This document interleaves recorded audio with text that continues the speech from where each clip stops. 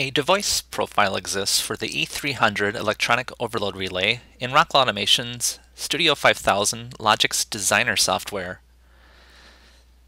The device profile allows users to configure the E300 as well as establish communications between the Logix controller and the E300 electronic overload relay.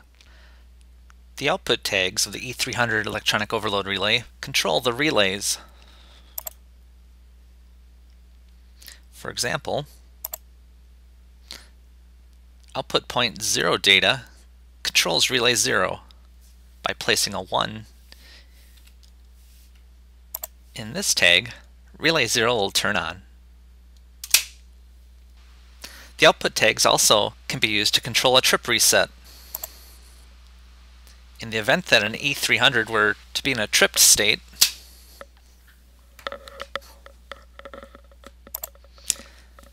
placing a 1 in output trip reset will reset the E300 electronic overload relay.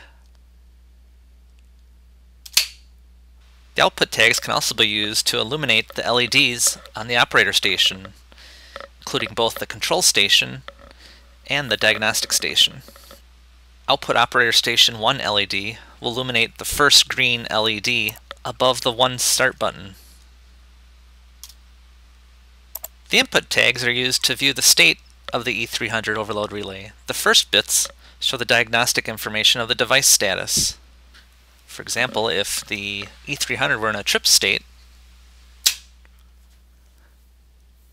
we can see that the trip present bit is set.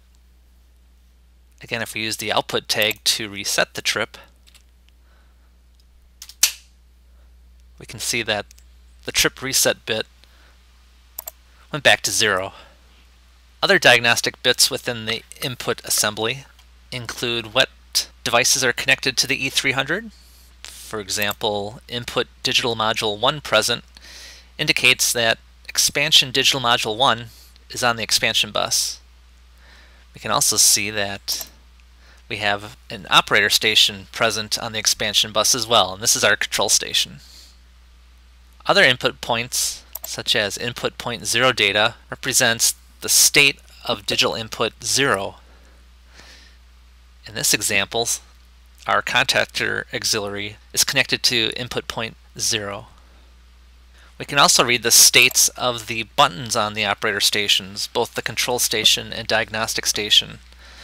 By pressing the green Start 1 button, we can see operator station 1 is active, or a value of 1. When I release the button, it is the value of 0. Again, in the event of a trip, we can review what the status of the trip is, or what caused the trip, by expanding the protection structure. This data structure indicates the reason for the trip or warning status. In this example, we can see that most of the values are 0, except for input protection test trip. That has a value of 1, indicating that we have a test trip active. If I reset the trip, the value goes back to 0. Other diagnostic values that are included in the input tags include %TCU, or % thermal capacity utilization. This value indicates the heat content inside an electric motor. When this value equals 100%, this is when the E300 will trip on an overload trip. Other diagnostic parameters include current imbalance, L1 current. This particular tag is scaled by a factor of 100. So right now my load is consuming a ½ amp. If you have the appropriate sensing module, we can also report back the voltage.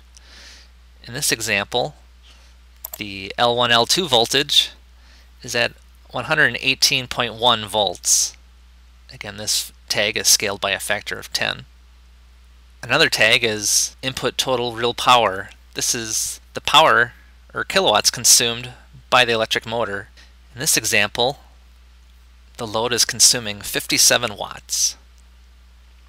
And finally, we have the user-defined data. These are the data links that were assigned earlier. Data link 0 is the overload time to trip, and data link 1 is the time to reset.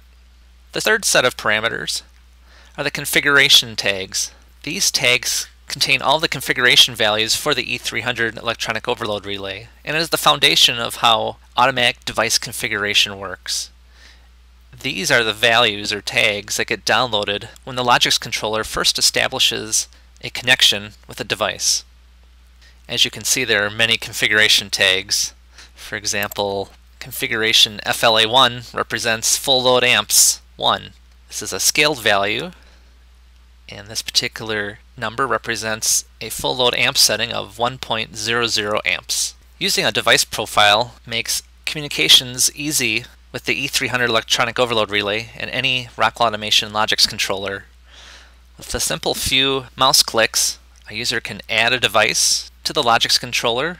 It can also configure the device, and it also includes automatic device configuration, in which if a device were to be replaced, the Logix controller would automatically download the configuration data to the new device.